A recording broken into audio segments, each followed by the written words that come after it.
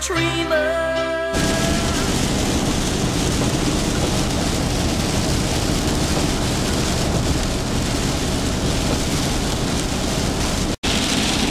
Welcome to the first night Life on Tour 2008. What I'm hoping too is you're not seeing the theme of the year, which is lousy weather, actually cold lousy weather. I've been driving in freezing rain and sleet for the last 2 hours. But that should all change in about 8 or 9 hours as we arrive in Orlando, Florida to what we all hope will be sunny 80-degree weather.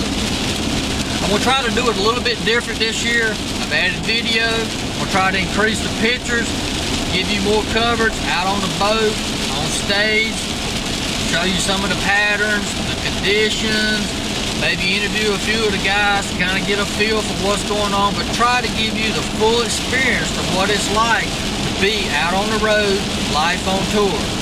Show you some of the ups and downs, hopefully a lot more ups and downs, but just putting you there in 2008. So climb on board, life on tour.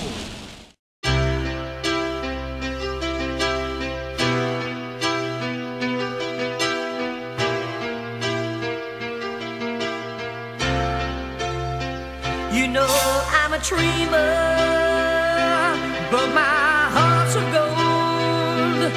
I had to run away high, so I wouldn't come home low. Just when things went right, it doesn't mean they were always wrong. Just take this song, and you'll never be left all alone. Take me to your heart, fill me in your bones. Just one more night, and I'm coming on this long and winding road. I'm on my way, I'm on my way, home sweet home. Tonight, tonight, I'm on my way, I'm on my way, home sweet home. You know that I've seen too many romantic dreams up in lights falling off the silver screen. My heart's like an open book for the whole world to read. Sometimes nothing keeps me together at the seams. I'm on my way, I'm on my way, home sweet home. Tonight, tonight, I'm on my way, just set me free, home sweet home.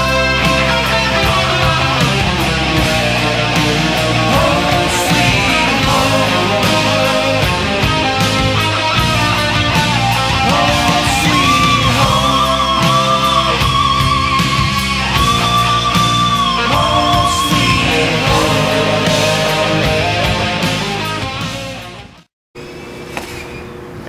Well, here we are at the first event, being Toho. A few changes going on this year.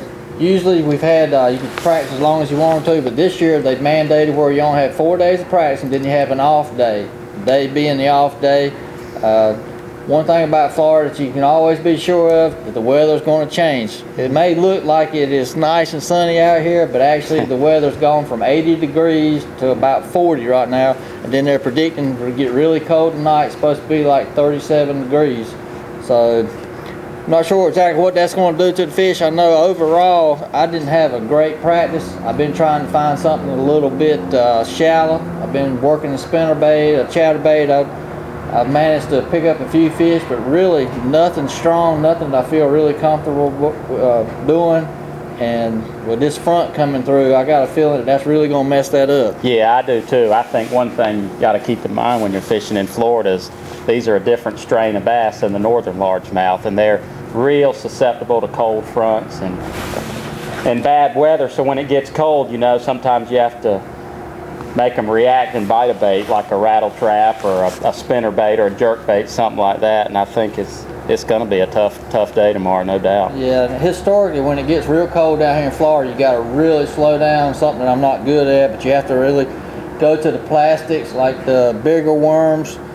I've been to Toho, but it's been at least 6 years ago. It's really changed a lot since I was here. There's probably more grass full of grass than now, I've ever seen. I mean, like you made the comment that there's either a lot of grass or there's no grass. And I think that the grass is probably going to come into play, especially the deeper grass. With this front coming through, you're going to see a lot of guys getting out on the grass lines and throwing the Texas rig worms, or maybe getting up shallow and throwing the little Sinkos and stuff. But it really seems void of a shallow bite. It does. Most of the time we come to this lake, it's pick anywhere on the bank, throw a Sinko, catch 6-7 pound limit.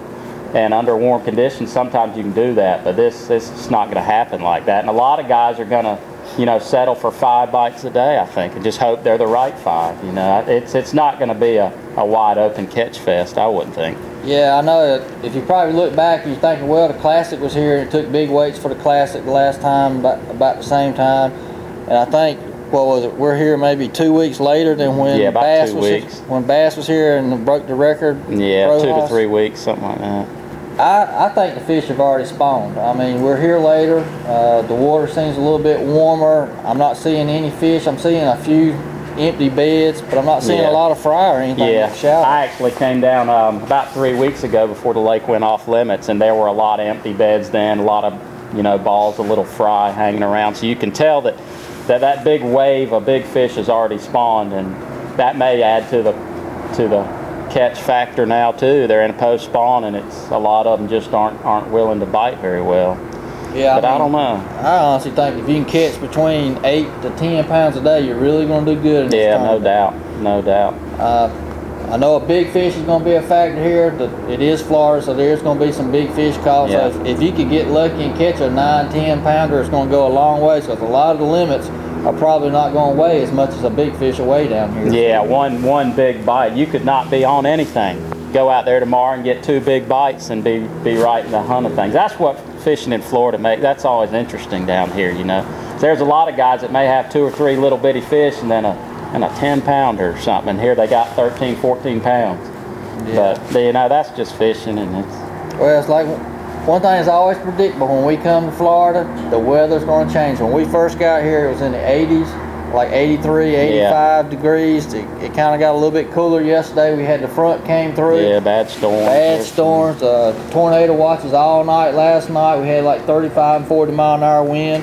Today, the off day, we've got the clouds are going away. We're probably going to have bluebird skies tomorrow. Yeah. I'm not sure about the wind, but I know it's going to be cold, so it's probably going to turn out to be who can fish the slowest and just pick out a fish here and there. Yeah, it's going to be tough. It'll be interesting to see how it plays out. So just stick around, and hopefully we'll have good news. Hopefully both of us will be fishing for 4 days. Yeah, let's hope so. But we'll check back with you.